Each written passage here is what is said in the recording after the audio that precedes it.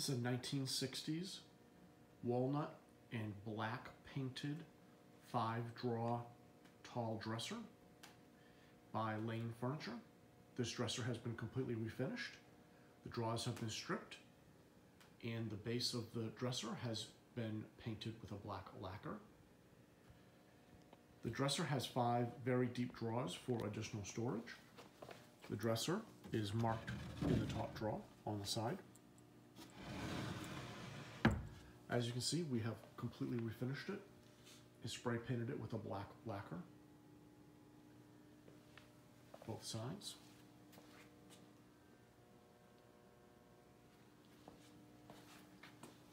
We've also refinished the drawers so you can see the walnut grain, which actually is quite nice.